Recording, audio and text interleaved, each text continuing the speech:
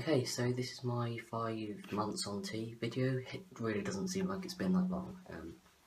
And yeah, again, I didn't notice that it'd been that long until it was pointed out to me. I'm using my phone to make this video. Apparently you couldn't really hear me in the videos that I made off the camera, so hopefully this will be a bit better on the phone. So, changes. Yet again, I feel terrible for saying this, nothing's really happened, like, hair, and that's about it, like, that I've noticed, but we all know I'm awful at noticing things. I've been away for the last 3 weeks, and I haven't actually had a mirror, so that's quite hard to, like, notice things. My voice did do something the other day, which was really weird, like, it went, like, really deep, and it sounded, like, weird, so I don't know whether that's it preparing to, like, do a big drop or something, I don't know. Yeah, it's just, like, hair. It's coming in more on my arms. I don't know if it's where it's gonna come in or if it's just like spots, but here, and I've been really bad. I've been picking at them because like I pick at myself quite badly, because I've been away and I haven't had a mirror. I haven't been as tempted to do my face, but like my arms have been here, and yeah, it's not good. So yeah, my arms are getting hairier. My legs, as usual, seem to be getting hairier. My hands are definitely getting hairier, which like. I don't know whether you'll be able to tell on this camera, you probably won't, but like, you can definitely see it here, where like I haven't had a tan, but it's coming up onto my hands and on my fingers. It's kind of weird because they look like my dad's hands now, and I really don't want to look like my dad because I don't particularly like him, like I don't want reminders of him. But yeah, that's nice that they're getting hairier because my hands I do feel a bit dysphoric about anyway because they're really small. Facial wise, I kind of did a stupid thing and shaved it all off.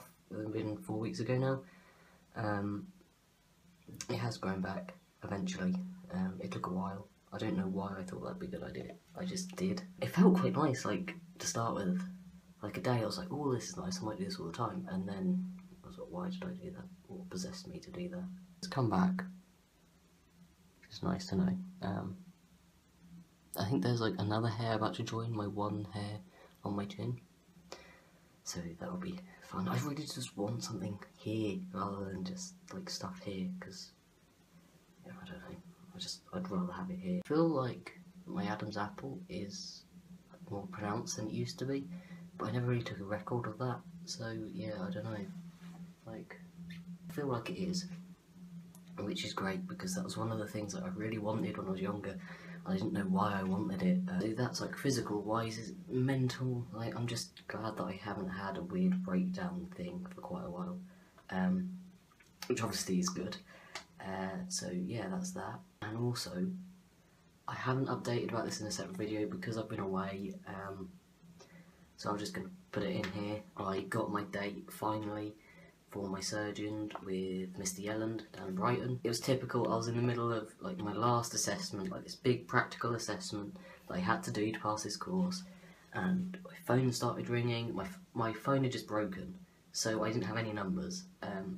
Luckily I took a spare phone with me when I go away on training courses because I have the worst luck. Anyway, I had a quick look at the phone and it was a landline, and I didn't recognise the area code, and I was just like, is it actually them? And I wasn't sure. I just scraped through because I think it was distracting me that this could be the phone call that I've been waiting so long for.